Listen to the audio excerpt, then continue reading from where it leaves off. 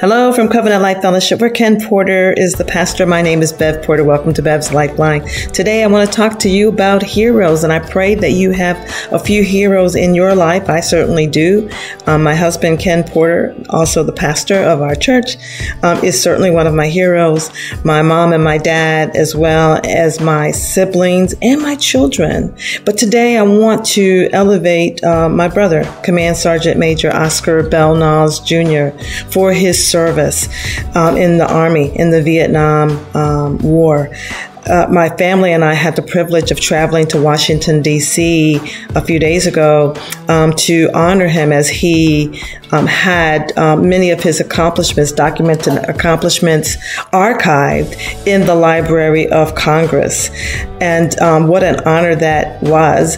And my mom, who is 99 and a half, and my siblings and his children were able to witness such a wonderful honor. In fact, the Library of Congress opened up early just for us, so we were the only ones in the building for such an honor. Let me tell you just a little bit about my brother. I'm so proud of him. He enlisted in the Army at the very tender age of 17 amidst the ravages of the bloody Vietnam War. He was just 17, but somehow, because of his work ethic and commitment to excellence, which we were taught by our parents, he rose to elite ranks. In fact, Oscar was propelled to special forces in his status.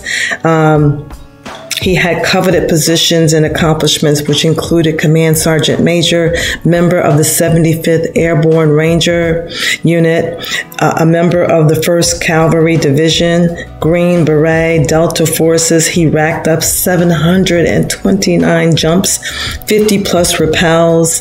He was a prisoner of war, missing in action, and a Purple Heart recipient. I think he has 5 Purple Hearts. But unfortunately, he continues to be plagued with malaria and scarred by Agent Orange, which is a hazardous chemical that was used during war times in Vietnam. His current battle is also related to the military. He's battling cancer and other ailments, most likely the remnants from the ugliness of the Vietnam War. So we had this honor of being able to see how our government is aiming to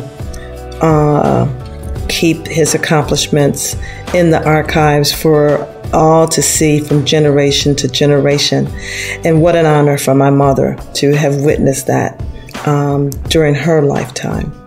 So listen, I don't know if you have had an opportunity to say thank you to your hero. If you haven't, do it. I say thank you to my brother. I say thank you for his sacrifices that we will never understand. I say thank you to a man who allows us the privilege of walking down our streets safely, he and others who have served. So to my brother, Oscar Bell Niles Jr., I salute you and thank you for your service. And I love you infinity. Bye for now.